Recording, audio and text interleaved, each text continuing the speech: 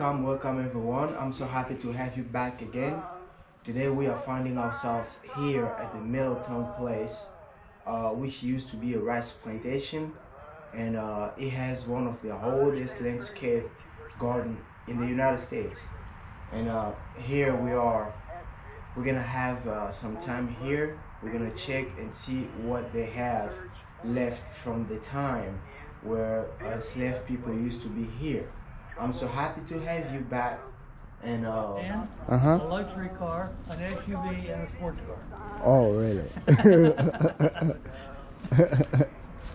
So these been here for all this time?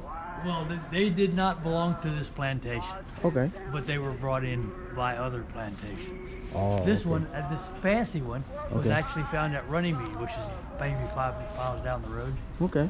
And it was owned by the Middletons at one time. Oh. But it wasn't on this plantation. Okay. But they're all like mid-1800s carriages. Yeah. So that's what they used for transport, right? Yes. That's what they used to. Yeah, actually, this fancy one called the Brome, it was used as a taxi cab almost worldwide. Oh. In the late 1800s, early 1900s. Okay. And I got the drawings from the original manufacturer of that in England. Really? And they look exactly like that. Oh. They copied it worldwide. Oh, okay. So they're from England, or they were made here? Actually, this one was designed in England by a guy named Lord Brome. Okay. And it was made by the Andrew J. Joyce Company in Washington, D.C. Oh, okay. In the 1800s. Okay. But it looks exactly like the original one. Same colors, same materials, everything. Wow. That's nice. What about this one? This is an SUV. This is a Surrey. Okay. You'll notice that this one and the one over there, they have leaf springs as a suspension system on the front axle and rear axle. Yeah. This one has a board that ties the front wheels to the back wheels. Oh. It has 2 boards. And it gives a nice comfortable ride. It's very springy. Okay. And that one also has leaf springs.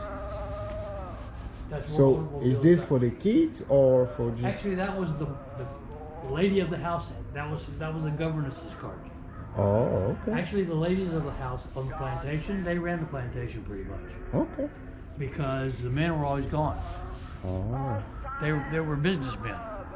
Okay. So they spent their time in places like Atlanta and Baltimore and Washington. Okay.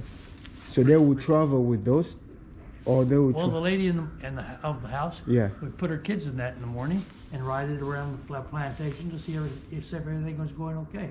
Okay. And if it wasn't, she would tell the overseer or the driver. There is nothing left here as... except the houses. Where are the houses? Well, the house. Oh, the big house. Yeah. So that's the only thing left. And these 2. These 2? Yeah. What are they? Well, this whole place was rebuilt in the 1930s. Okay. And that used to be a housekeeper's house, and that used to be a groundskeeper's house. Oh, I see. So that's original though. Well, it's from the 30s. Yes. Before the 30s, they were all wood frame. All these buildings were wood frame. Oh. Well, this house here, as they just told us, was built in the 30s, and it was a house of a slave who was working in the big house. So they built this for her. You have this one right here, and you have another one next to it, but it's closed. We cannot get in. They said here, do not enter, so we are not allowed to get inside. But this is pretty much what is remaining here, because everything else were burned to the ground, so they do not really have anything else left here but this. So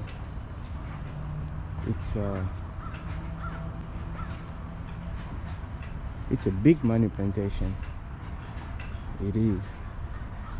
And now it's just a farm. It is not a plantation anymore. It's just a farm. Goes all over this place, all over here, and it just looks beautiful. and you have animals here. We're gonna come right back here, but let's go down this way because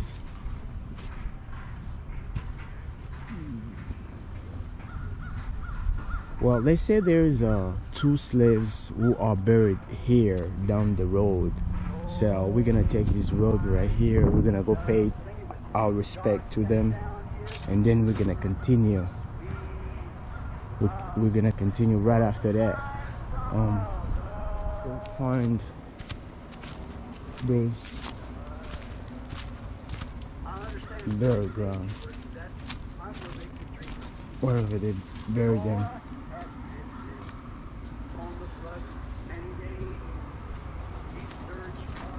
Okay. Okay, I think it's here. It's here.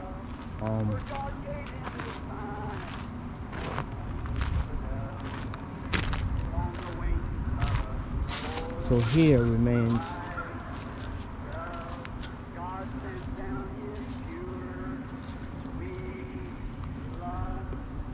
the slave people.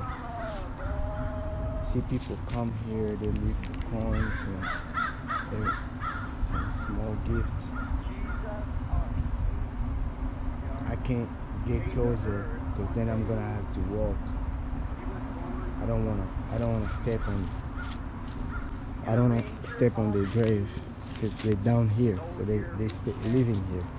Okay, let me turn around so I don't step on the grave.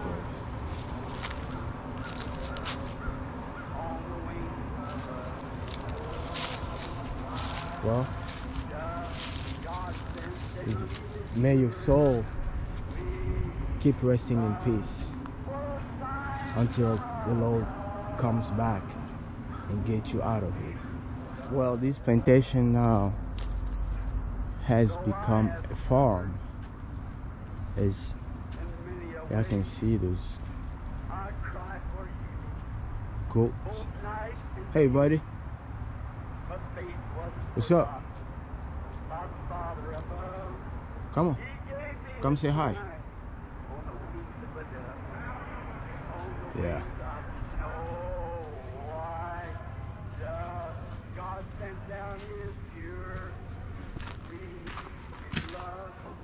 Hey. Well, good morning.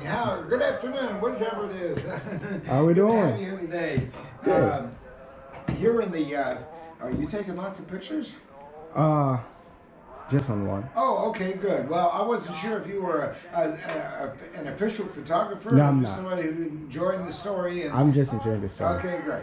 Well, we our job out here, myself and my fellow crafters, is recreating history. Okay. Doing the kind of things once done when this was a working plantation. Okay. And what I do a lot of coopering, which, as you may know, is making barrels and buckets, getting pieces of wood to fit around in a circle to form a container. What's importantly done here for the shipping and handling of rice. You know, rice was the major crop around here, and it was shipped in barrels like one over here with a wall. That taller barrel there that has wooden hoops on it, instead of metal, to save money because rice is a dry product like sugar and tobacco. Now, is that motion picture or still? This? Yeah. No. They don't want movies being taken out here. The management has said still pictures are fine, but they don't want people taking movies of what we're talking about and doing it. Okay. Motion pictures, so no movies, That's no videos. Well, we are back out of this place. They didn't want us to film inside, so we're gonna respect that. We respected it. That's why we stopped filming.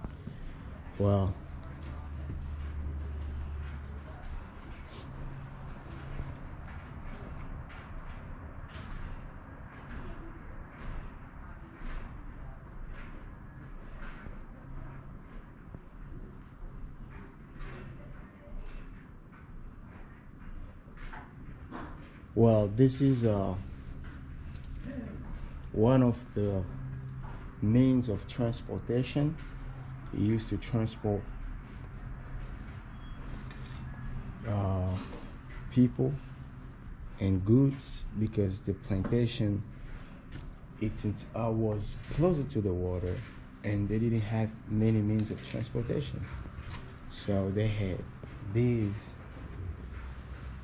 right here as a meaning of transportation. You can see how old this is, and it's broken it's broken inside of it. But yes.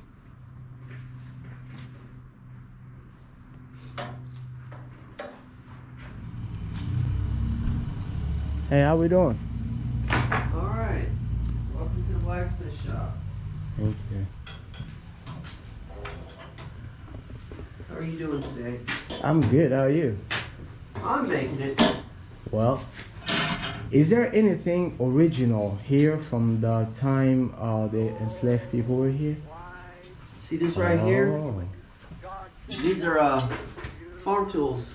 okay. Hose, shovel, the hay fork. Those are all 150 to 200 years old. Oh, really? These right here for about the 1850s. These up here are from the 1820s. Oh, wow.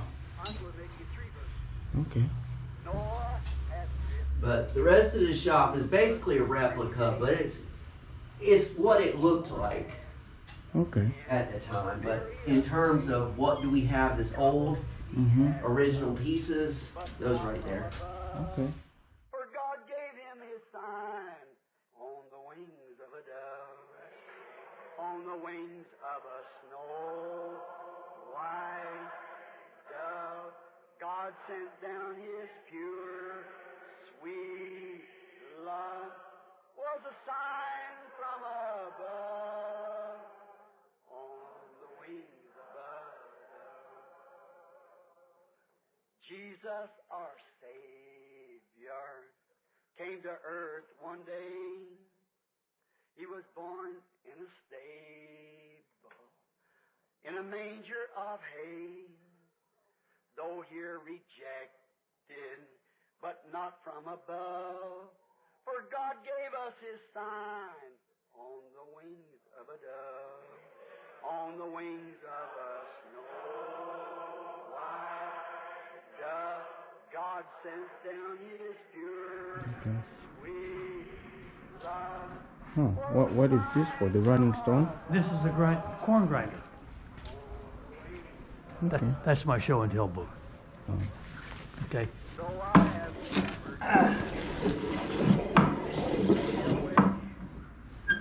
Put corn in here, and this is a bedstone. This is the running stone. Well, these are held together by a spindle inside, but there's enough clearance between this stone and the spindle to feed corn into this crevice from the inside. Okay. Now the stones are cut like you see the one against the wall, flipped over. Yes. Okay. So it not only forces the corn out, it also grinds it. The first time through, it's very coarse. It's like cracked corn. But after about 5 cycles, you actually get flour. Oh. Okay. This was the job of about a 15-year-old female slave. Wow. Try to turn that. Okay. Can you hold this one? Sure, sure. I'll let you turn it, and I'll watch on the camera. Wow. Wow. And it was... Wow. Little old me turned that. So a 15-year-old slave, 15-year-old female. 15-year-old female slave used to do this. Yep. Wow. Now, when there's corn in it, corn has oil. Oh. Okay, so it turns a little bit easier when there's corn in there. It's the shop where they used to make textile. They used to make clothes. You can see here.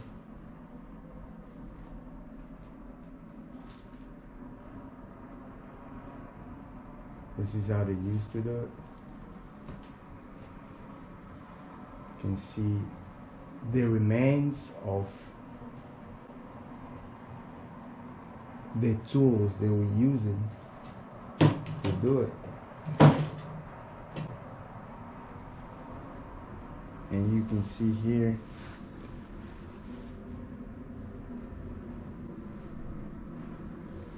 and this is the cotton.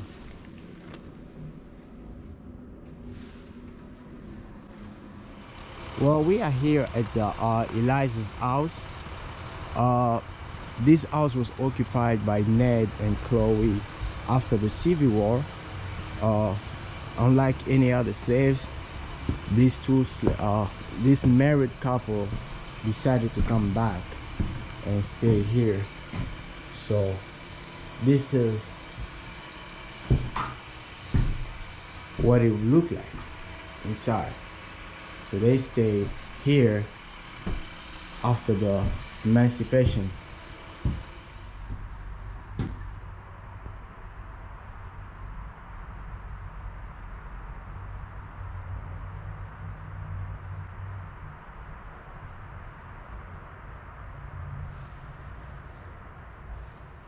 Oh, those faces, man.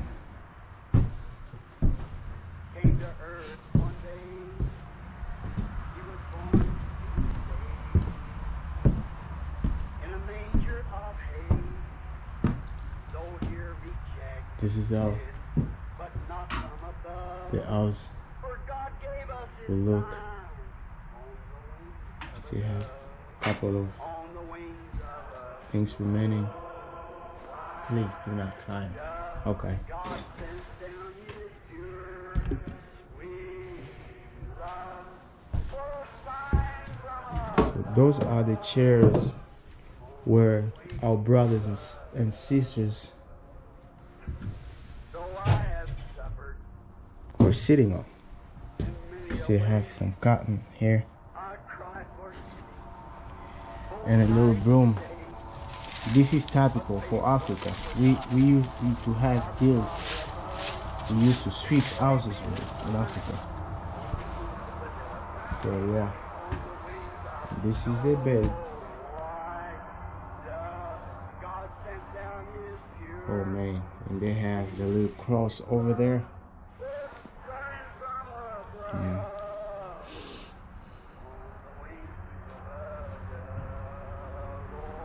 Well, this plantation is a little bit different. It's different from all other plantations we've been to so far. It's just different. They don't really have much left from the time. Many stuff here were broken, and they really do not have much. But it was a pleasure coming here and taking it off the list. Let's see if they got anything else here. If not, I think that will be it.